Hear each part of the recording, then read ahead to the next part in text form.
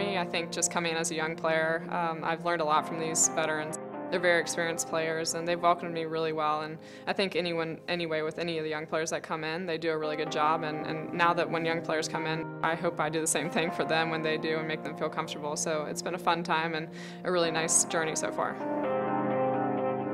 There's so many different talents on this team, and it makes us so versatile, and I think that's why we're so good, is because it's really hard to defend us, because if you focus on one thing that people are good at and you try and stop that, I think we come at people with a different style of play and a different way of playing soccer. So I think that makes us really dangerous, and for us, I think we can do anything on the field, and that's what makes us so good.